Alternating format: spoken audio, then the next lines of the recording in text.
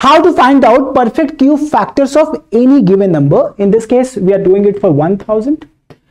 Step number 1, we need to find out the prime factorization of 1000, which is 2 raised to 3 into 5 raised to 3.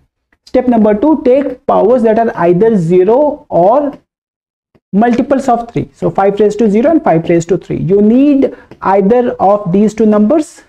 You need one of them, and hence how many factors of 1000 are perfect cube numbers? There are 4 such factors. Say I have got this number.